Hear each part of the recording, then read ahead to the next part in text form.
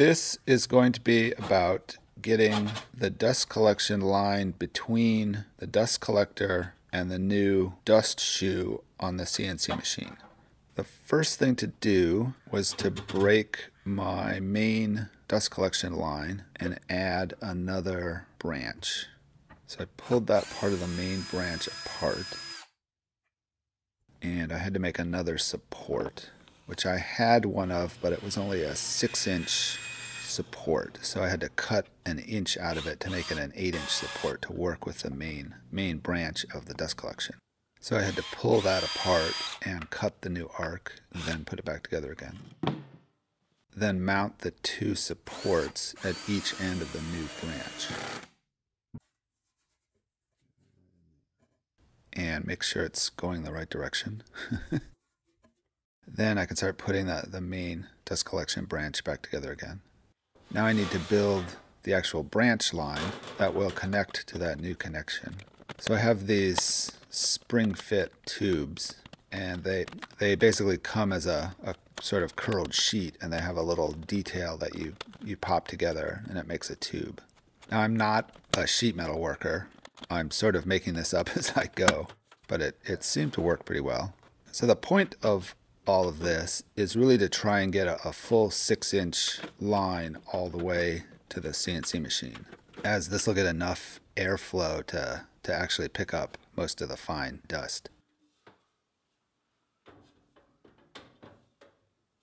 Now I've got a metal blast gate that I thought about using, but the flange is on the inside of the pipe, and it just seems like it blocks a lot of the airflow, as the opening is quite a bit smaller than the plastic blast gate, where the flange is on the outside, and keeps the pipe clear and to the full dimension of the pipe.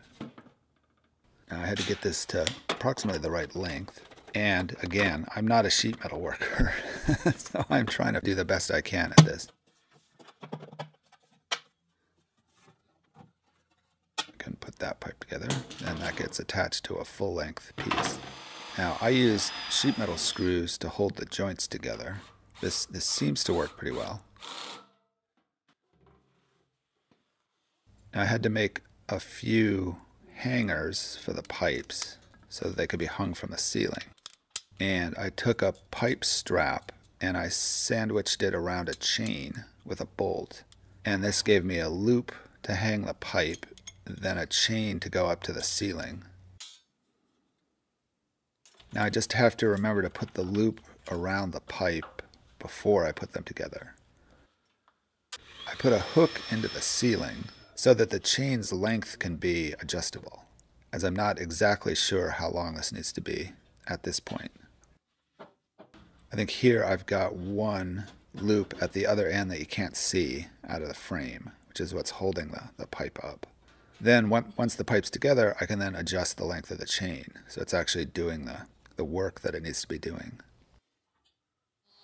I needed to make a solid connection at the next elbow, so I made a wooden support for the pipe, and I had to cut it to the angle of the ceiling, and I wanted to cut the ring in half so that I could clamp it around the pipe with 2 screws. So once I had it marked and the angle from the ceiling, I could make that cut. Now with this, I had planned to clamp it around the pipe, but it ended up working just to thread it onto the pipe, and that actually worked pretty well. So I can then attach that to the side of one of the fabric panels on the ceiling. Now one of the issues I was running into with this whole project was that I can't attach things wherever I want on the ceiling because of these fabric panels that I have up there. So I had to plan out and make some blocking to attach to those panels, which would give me some adjustability in the connection points that I had. So some of the shape of the pipe is based on what it needs to be, but some of it is based on where I could connect it to the ceiling. The next section of pipe is actually going to be adjustable. It's going to move with the CNC machine like an arm. So it's going to connect near the wooden support that I just made with a piece of flexible hose. On the other side of the flexible hose from the wooden support, I'm going to hang it on a chain, and this will help hold the pipe up but still allow it to move. If there was no support there, the flexible hose would sag. So the strip of wood across the fabric panel and the hook that I put into that strip of wood is what's going to hold that chain up and hold up that end of this piece of the pipe. Then at the other end, I put in a temporary chain support just to hold it up while I worked on it. So its location isn't quite as important. So I could use one of the struts that runs within the fabric panel. Now getting the flexible hose onto the piece of pipe that I already had in place was one of my big concerns. And that ended up being one of the easier parts of this project. That actually went pretty smoothly, which is what I'm doing now. Now I can start making the structure that's going to hold the other end of that pipe, and it's going to allow it to move in an arc over the CNC machine. So it's basically a track for a wheel. And what I'm going to make is a curved I-beam out of wood. So I just cut the web out of a thin piece of plywood, and now I'll cut the top and bottom curves on the CNC machine. And I can cut both the outline of the piece, but also the groove that the thin piece of plywood will fit into, and a track for the wheel. Then I can take those out, and it looks like they came out pretty good. Now I used a 1/4-inch compression bit to cut these, so the top and bottom edge are really nice, but there's a little bit of fuzz on the actual cut. So I can sand that off really quickly. Then I can glue the top and bottom and the middle pieces together. So it's just some glue in the groove. I guess it's a curved dado that I'm using, and that'll make a curved beam. Then the next day I can take all the clamps off.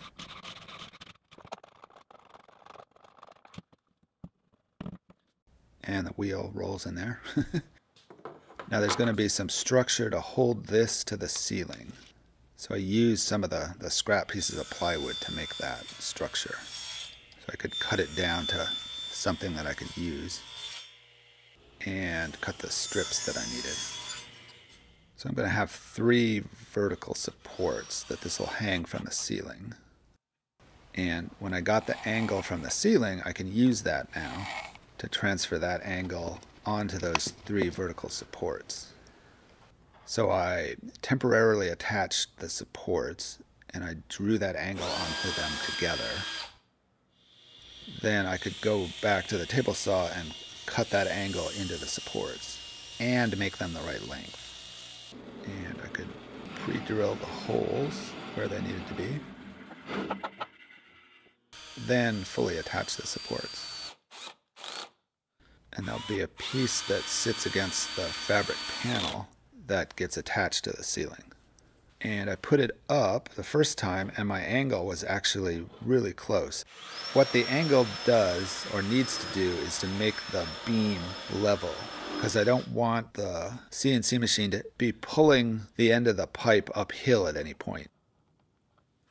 I put it up and I had it in place, and then I remembered that I wanted to put some end caps on the beam so that the little wheeled cart that holds the pipe won't fall off the end. Now I can make the little piece that holds the wheel and the pipe, and this is what will move back and forth within the beam. I got that cut.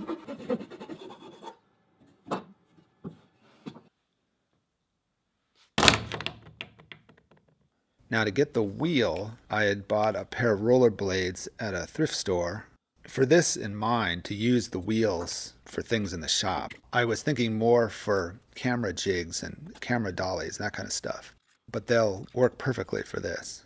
So I can pull the wheel off and I can use I think it's a 5/16 inch bolt, fits in there perfectly.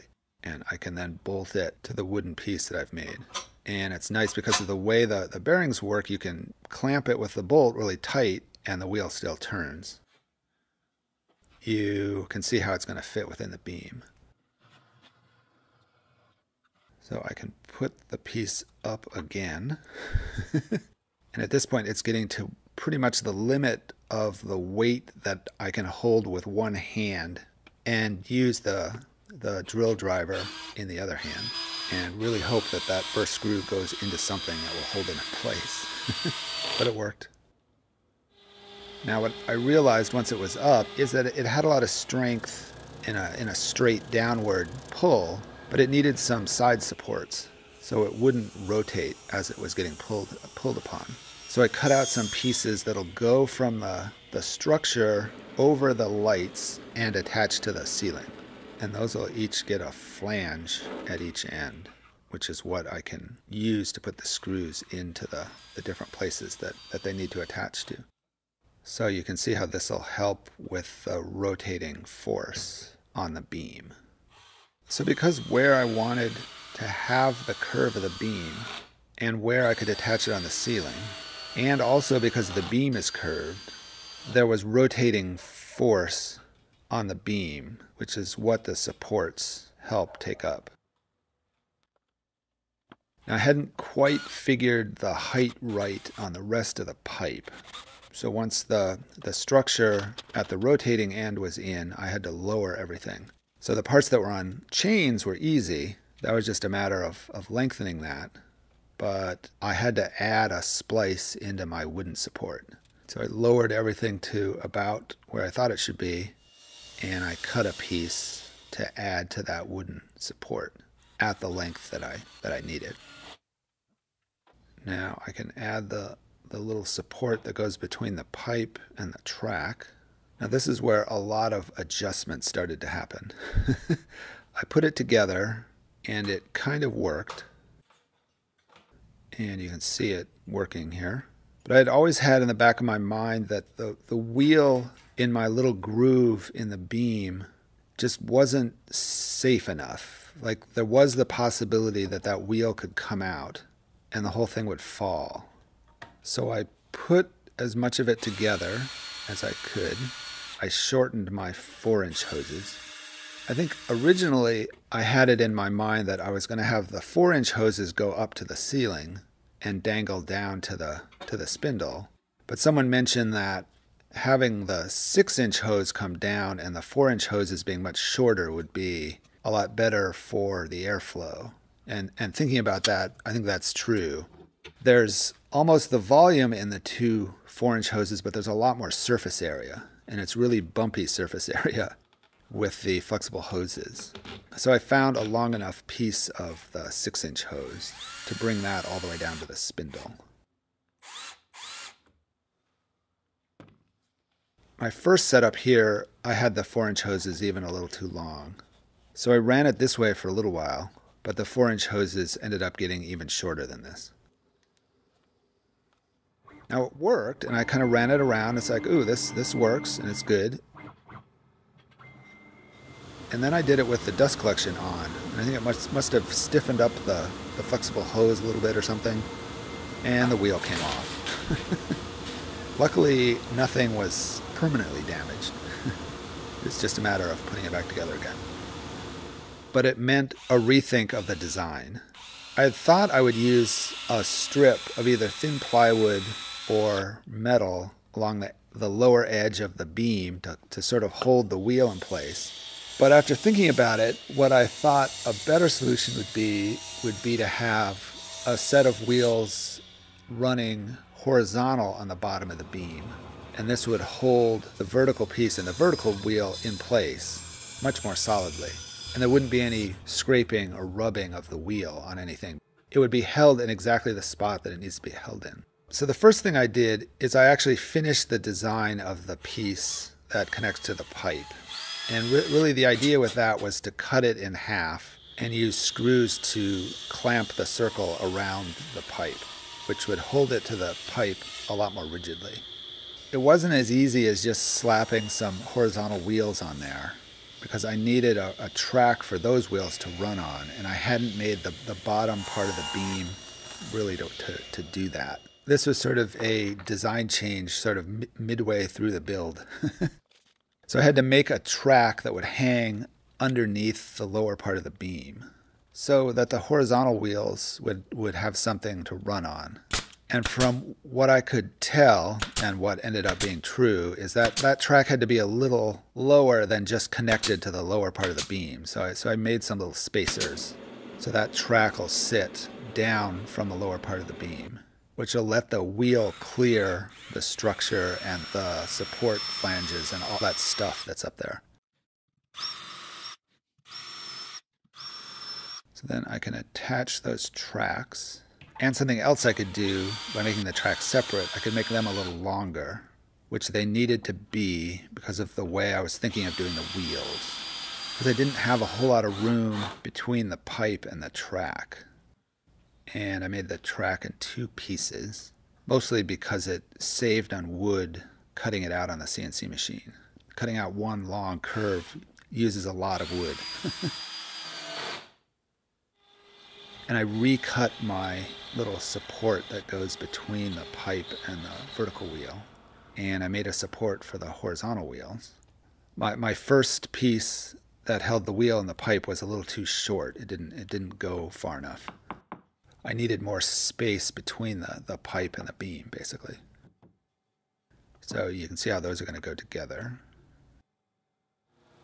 And I can clean them up. And I can cut my circle in half to make my clamp. And I can put this together. So I can put the wheels on the horizontal piece. What I ended up finding, to put this together around the pipe near the ceiling, I could really only put 2 of the wheels on at any one time, because it wouldn't fit around the pipe and the beam. But I pre-drilled the holes to connect the 2 pieces before I put it up in place, so that the screws would hold it and move it into the right location, and I wouldn't be fiddling with that up at the top of the ladder. So I attached the circle to the pipe. Then I could attach the horizontal piece to the first piece. And you can see how I have to kind of sneak it around without one of the wheels in place. Oh, and I cut the holes for the horizontal wheels, I cut as a little slot so that I had some adjustment in where the wheels are. So I could sort of have them hold tight to that track. So I can put the last wheel on. And it works. And it actually works really well.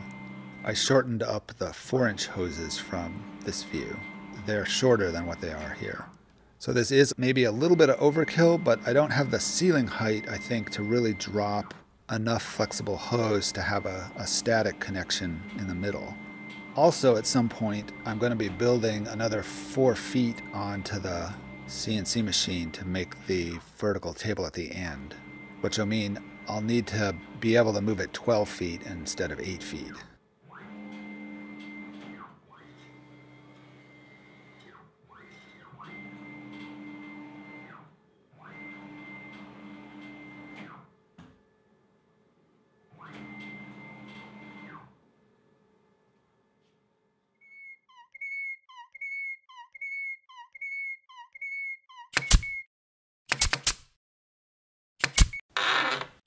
Thanks for watching.